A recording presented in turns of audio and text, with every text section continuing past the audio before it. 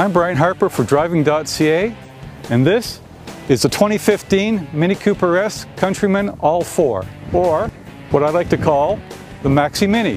When this car first arrived in the spring of 2011, it was the first Mini to exceed 4 meters in length. It was also the first four-door Mini and the first with all-wheel drive.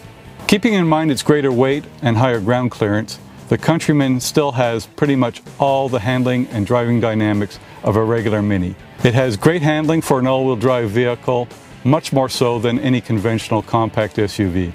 Unfortunately, the Tester came with a 6-speed manumatic transmission and not a manual, and that's a travesty. But that said, it's a pretty good manumatic, especially if you use the gear shift lever. Not so much the paddle shifters, which are old school.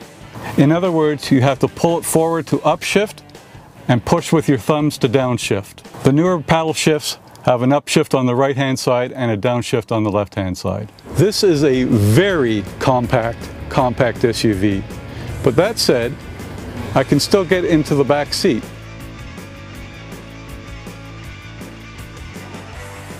There's not a ton of space, but there is knee room and there is headroom. What's new for 2015 is the consolidation within the Countryman range. The base Cooper model, the one with the normally aspirated 1.6-liter engine, is no longer available. Neither is the car available with front-wheel drive. It only comes with the All4 all-wheel drive system. For people looking for a mainstream, compact SUV, this is not the vehicle for them. This is a vehicle for people who like to drive and who want something unusual. The Countryman is about more practicality, the availability of 4 doors, and all-wheel drive, extending its use for 4 seasons.